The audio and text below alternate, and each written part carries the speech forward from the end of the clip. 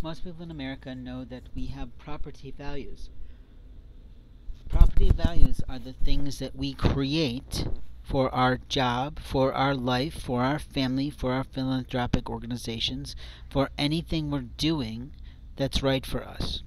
Property values are our copywritten words, our copywritten photographs that we take of almost anything and we choose to use for us. When we start to play into other people's lawful rights, because some player in the night or day has decided to hack our computer, hack our phones, hack our ThinkPads, hack whatever technology you're using, this is when our rights become, well, abated. And I'm not even sure I'm using that legal term especially well, but I'm pretty sure that an upcoming business partner of mine might be able to do that and clarify what we need to know under the law. Something that people don't regard much is the law, and we have to be willing to regard the law so that our life can go forward.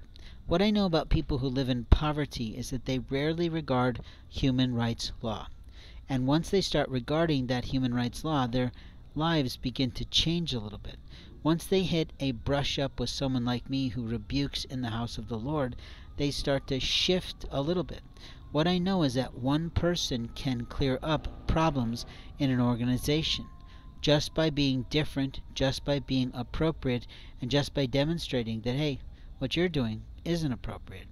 In life we have moments of time to rebuke our family, possibly, rebuke our friends, maybe, but rebuke ourselves all the time.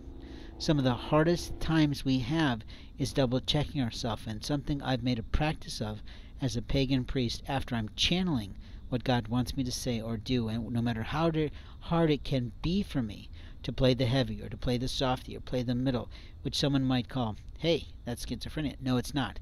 It's called evaluating the situation and establishing what will and won't work immediately in this situation. What will and won't be effective, and what can I learn from the situation, but more importantly, how do I get out of the situation without being scathed? In other words, how do I get out of it unscathed? You see, there's always some liar in almost every situation.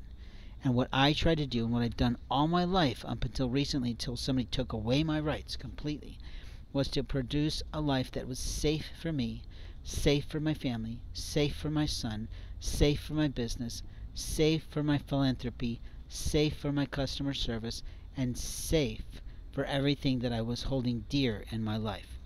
You see, safety is what we deserve most. Security is what we gain from working, and significance is how we impact the lives of people, students, clients, consumers around us.